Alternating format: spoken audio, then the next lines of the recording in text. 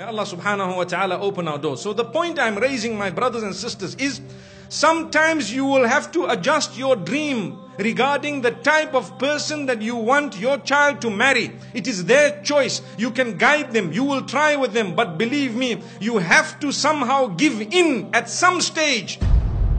If it is a person whom you may not have considered ideal, because sometimes the other option is something which is even worse than what you are disagreeing with. May Allah subhanahu wa ta'ala open our doors. I know of many parents who refuse their daughters to get married to people they want to marry foolishly.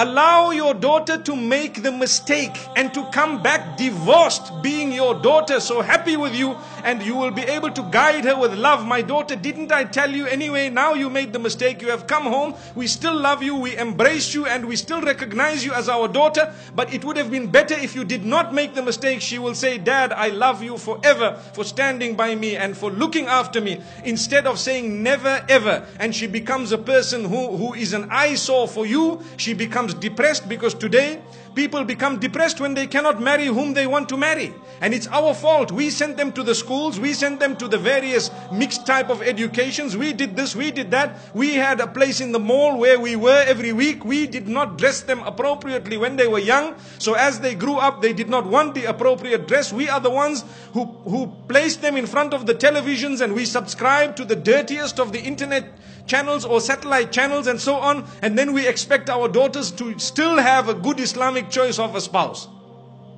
Who is the hypocrite? Father of the home. Big hypocrite. May Allah protect us. Why? Where are you? What did you allow your daughter to do all along? So my brothers and sisters, it's not fair. Do you know that when a child is born, Allah gives you almost 100% control over that child? You dress the child, you name the child, you decide when to bath the child, what the child will eat. All control. Don't say, I don't have control over my child.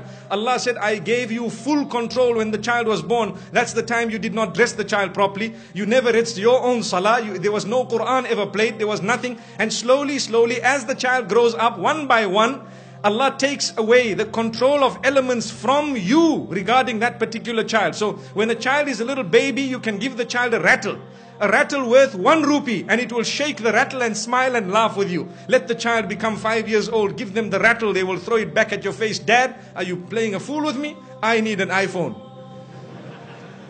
So at a certain stage, you had control over the child. What did you do when you had control over your child? Did you guide the child? This is why I say speak to the child earlier, because today we are losing control earlier. You can dress your child how you want when the child is 2 years, 3 years, even if the clothing is torn. Let the child get to 8 years, 9 years. Dad, I'm not wearing these shoes. Why? You make me look like one of those people living in the 1960s. Dad, I need the latest, this Nike Air where you walk, it bounces, May Allah subhanahu wa ta'ala protect us, grant us goodness and ease. My brothers and sisters, don't blame Allah subhanahu wa ta'ala for our failure. May Allah subhanahu wa ta'ala grant us success. So this is why I say, sometimes we need to adjust. The reason is, how can we allow, or how can we facilitate for our children to live happily ever after, when we did not let them marry the person they wanted? We made them marry someone they did not want. Now obviously I'm talking of something which is not the ideal. Ideally, Islamically, we need to speak about what should be happening. The parents of the girls and the brothers or the relatives should keep an eye. When they see potential husbands for their daughters or their sisters and so on, they should approach the gentleman or his family, or they should speak to their daughter about it. We have so and so, we are trying to, you identify, you speak to them, you let the two meet within the limits of the Sharia, and if they would like to take it further, you take it further. It's your responsibility as a male. That is ideal.